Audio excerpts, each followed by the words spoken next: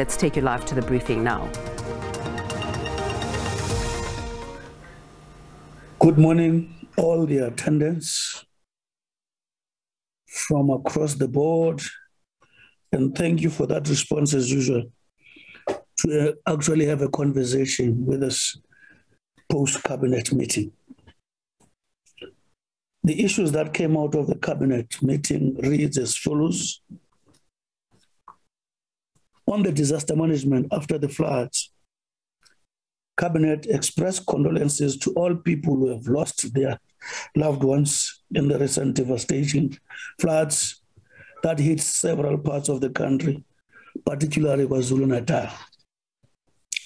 The declaration of national state of disaster and socio-economic relief interventions recently announced by the President Cyril Ramaphosa sought to ensure an effective and coordinated response across all spheres of government through the National Disaster Management Center. The 1 billion made available by the government is being used to support relief and recovery efforts, restore basic services, and provide humanitarian assistance in the form of food, water, shelter, sanitation, and clothing. The process to rebuild affected areas has already started as the people of our country unite in their determination to assist those who have lost their homes and possessions. On the coronavirus, Cabinet noted with concern the recent spike in the COVID-19 infections in some parts of the country and urged all people to take precautionary measures to protect themselves against the deadly virus, especially during winter. The virus is still a constant threat, and vaccination remains the most effective weapon to protect ourselves. The Cabinet is pleased that more people continue to choose vaccination as their first line of defense against COVID-19 after recent statistics show that we have reached the milestone of over 50% of adult vaccination in 5 provinces. Cabinet calls on those who have not yet been vaccinated to do so to protect themselves and their loved ones.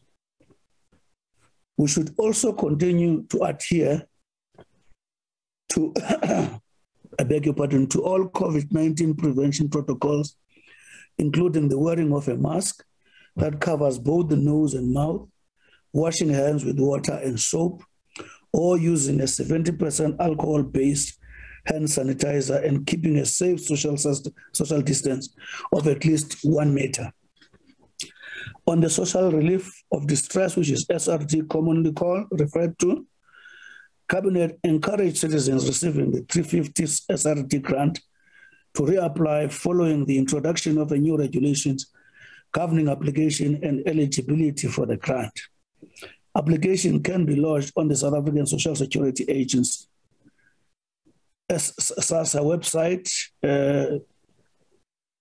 The application system opened on 23rd April 2022 and is fully digital process to enable quick turnaround times. The relief grant is an important safety net for needy families who would otherwise be devastated by the scourge of poverty and unemployment. Government is committed to provide social assistance to the most vulnerable so that they can meet their basic needs. Safety and security. Cabinet continues to condemn the senseless killing of women and has welcomed the swift response by law enforcement officers in arresting suspects in connection with the death of Ms. Hilary Gadi of Kamagugu in Mpumalanga. Cabinet further condemned the killing of 6 people in Khayelitsha, Cape Town. These senseless murders are a reminder that we must do more as a society to end violence and gender-based violence and femicide. Cabinet urged all people in the country to work with the government in the fight against crime on GBVF. Together we can ensure that our communities and streets are safer for all, including the elderly, women, and children. In the economic area, Cabinet welcomed the official opening of Koro Brick, Kwastina Brick Manufacturing Factory at Driefontein in Gauteng by President Ramaphosa on Wednesday, 4 May 2022. The state-of-the-art factory forms part of an 800 million investment, which goes hand in hand with a further 200 million earmarked to expand Koro Brick concrete operations in KwaZulu-Natal. Koro Brick is one of several local businesses that have responded to President Ramaphosa's call on South African and international enterprises to invest in this country. Cabinet noted that fledgling hydrogen economy has been given a boost with the launch of a hydrogen-powered truck by Anglo American. The truck, which was converted from diesel to hydrogen and is powered in part by lithium-ion batteries, is a world first. The hydrogen economy has been identified as a strategic priority for our country's green economy and to drive economic growth and employment. Cabinet also welcomed a further investment into our economy by an Irish food company, the Kerry Group, which has opened a new 650 million plant in Hammersdale, KwaZulu-Natal, aimed at producing sustainable food for the continent. The plant is unique as it boasts numerous sustainability features, including low energy usage equipment, solar power generation to reduce consumption from the local grid, waste, heat capture, and efficient water reuse and reduction. The Kerry Group has had a presence in South Africa since 2011, and their further investment is a sign that South Africa remains an investment destination of choice.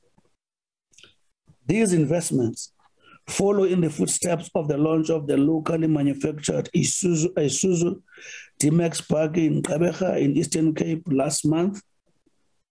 The new generation D-Max crowns Isuzu's commitment to South Africa and is one of the successes achieved under the Automotive Production Development Program. The ADBP is production's incentive scheme for motor industry aimed at promoting production volumes in the specified motor vehicle industry, promoting added value in the automotive component industry, thus creating employment across the automotive value chain. Approximately 2.8 billion will be generated in local content production value through the lifestyle of ADBP, which is automotive industry. Investment will secure more than 1,000 direct jobs at the plant and indirectly employ 24,000 people, contributing significantly to community upliftment in the region. Regarding mining in Indaba, the Investing in South African Mining in Indaba 22 held at the Cape Town International Convention Center from 9 to 12 May 22 is one of the biggest platforms for engagement and collaboration between all stakeholders in the mining industry. The theme of the event was, open quote, evolution of Africa mining, investing in the energy transition, ESG, and the economies, close quotes.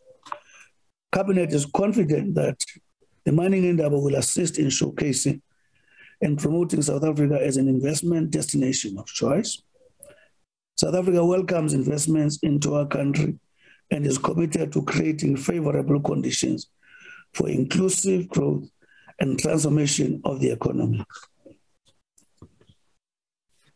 On the international space and regional relations, Cabinet also welcomed President Ramaphosa's recent interactions with President Joe Biden of the United States, President Emmanuel Macron of France, and President Hakainde Hichilema of Zambia on different platforms. These engagements allow the President to strengthen the bilateral relations and cooperation between South Africa and partner states on key regional and international issues, including finding a peaceful solution to the conflict in Ukraine. Cabinet decisions. First one is on the budget votes. Cabinet calls on all citizens to follow the various budget votes by national government department and president so that they can hold government to account. During the budget vote, all departments give a detailed account of their plans and priorities for the year. Budget votes, ladies and gentlemen, seek to ensure that public funds are spent efficiently in meeting the needs of the public. They also provide the ideal platform for ministers to further unpack the work of government, including successes and challenges. On the area of liquefied petroleum gas, Cabinet approved the LPG rollout strategy for implementation, which was published for public consultation in March 2022. The strategy seeks to expand the LPG industry in the country. The LPG will contribute meaningfully to the diversification of sources of energy. The strategy will, amongst other interventions, regulate the pricing in the value chain and support the manufacturing of LPG cylinders in the country. It will also educate the public about the benefits of using LPG as an alternative form of energy. It will be accessible after it has been published by the Department of Mineral Resources and Energy. On the National Strategic Framework on Disability Rights Awareness Raising Campaign for Persons with Disability, Cabinet approved the National Strategic Framework on Disability Rights Awareness Raising Campaign for Persons with Disability. The framework seeks to guide both private and public sectors in ensuring the rights of persons with disabilities are protected as enshrined in the Constitution of the Republic of South Africa of 1996. The framework provides a toolkit that will assist in the removal of discriminatory barriers in decision-making, especially those related to persons with disability. It is also conscientious persons with disabilities to know their rights as protected by the Constitution. The framework also provides training, media reporting, and awareness raising within society on the rights of persons with disability. It gives effect to the white paper on the rights of persons with disabilities. South Africa is signatory to United Nations Convention on the Rights of Persons with Disability and the United Nations Protocol to the African Charter on Human Rights and People's Rights on the Rights of Persons with Disabilities. The framework was consulted with all relevant stakeholders, including the National Economic Development and Labour Council. On the Land Administration and Land Tenure Communal Area Summit, Cabinet approved the hosting of the Land Administration and Land Tenure in Communal Area Summit on Friday 27 and Saturday 28 May 2022 in Gauteng. Cabinet adopted the position paper on land administration and land tenure in communal land areas in March 2021. It directed that further consultation be undertaken with all relevant stakeholders. The summit will be the culmination of the work that was done in the past year, which solicited inputs from various stakeholders. When we get to the upcoming events, the 5th Global Conference on the Eradication of Child Labor. South Africa will host the 5th Global Conference on the Eradication of Child Labor at the Durban International Convention Center in KwaZulu-Natal from Sunday 15 to Friday 20th May 2022. It is the first time the International Labour Organization hosts this conference in Africa. Heads of state, 120 ministers, tripartite constituents of 187 member countries of the ILO, UN agencies, academic institutions, civil society organizations, non-governmental organizations, media and civil society are expected to attend the conference. The event will also allow South Africa to bring to the fore the country's constitution as it protects the right of children. The country will engage with the different countries that are ahead of us in eliminating child labor and learn from them. On the district development model presidential imbizo, the president will hold a district development model presidential imbizo in Mpumalanga on Friday, the 20th, May 2022, under the theme, Leave No One Behind. As an important public participation platform, the imbizo allow the president to directly engage various stakeholders, especially rural communities, and to listen to their issues and challenges with the aim to address them. The DDM presidential imbizo aims to unlock blockages to integrated service delivery and promote public participation in line with DDM. South Africans can follow and participate in discussions on social media under the hashtag #presidentialimbizo. On the Africa Month, the commemoration of the annual Africa Month and Africa Day on Wednesday, 25th May, is being celebrated under the theme, open quotes, the year of nutrition, strengthening resilience in nutrition and food security on the African continent, close quotes, as part of the long-term vision set out in Agenda 2063, which is Africa's development blueprint to achieve inclusive and sustainable socio-economic development over 50 years.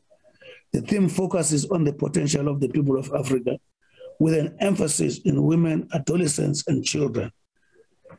This is key for development as it leads to improved lives of people, of individuals, higher earnings, and improved incomes for countries. A notable highlight in Africa Month celebration is Africa Communications Week, which will be held at Constitutional Hill in Joburg from 23 to 27 May. After Africa Month, ladies and gentlemen, is an opportunity to promote African unity and deeper regional integration and to recommit Africa to common destiny. Cabinet reminds everyone that our national interests are intrinsically linked to Africa's stability, unity, and prosperity. Special messages on condolences.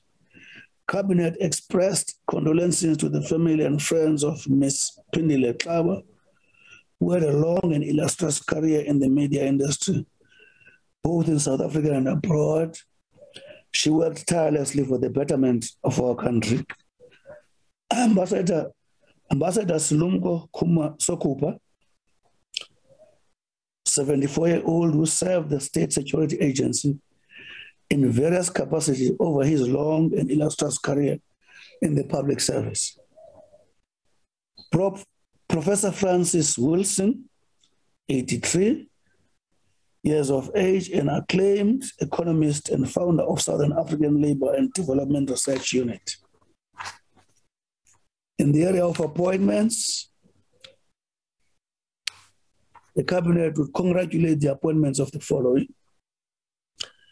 Dr. Kesavan Naidu as Deputy Director General, Institutional Development at the Department of Cooperative Governance, Mr. Siposihle Emmanuel Hlomoka as DDG Local Government Support in Intervention Management at DCOC, Mr. Risimati Patrick Mtia as DDG Water and Sanitation Service Management at Department of Water and Sanitation, Mr. Colin Kolani Zwane as DDG Regulation, Compliance and Enforcement at the Water Department, Mr. Melangton Makube as DDG Social Governance, Assurance and Performance at the Department of Public Enterprise, State-Owned Companies. Cabinet, my apology, DDG State-Owned Company Governance, Assurance and Performance at the Department of Public Enterprise, my apology. Cabinet concurred with the ministers on the following appointments: Mr. Beguise Matthews Kenisa as Chief Executive Officer, Ms. Joy Keladi Masemula as Chief Financial Officer of HDA, Dr. Cornelius Reuters as CEO of Lepile Northern Water. There is also a list of the members of the board there, which I'm not going to read. And thank you, DG. Thank you very much. Thank you very much, Minister. I'm hoping Ishmael and Peliswa will assist me with the questions. Do we have any questions on the platform for the Minister? Thank you, DG. So far, we have one question from Kulekani Magubani from FIN24. Minister, what is going to be done about the census and the Western Cape and the low response rate there? A census that can't count the population is of little use. Minister in the Presidency, Mondli Gungubele, is speaking about multiple issues there, including the fact that President Cyril Ramaphosa has been talking to the U.S. President Joe Biden and the French President Emmanuel Macron, as well as the Zambian President Hakainde Hichilema on different issues, including the Ukrainian-Russian situation, also talking about Africa Month there.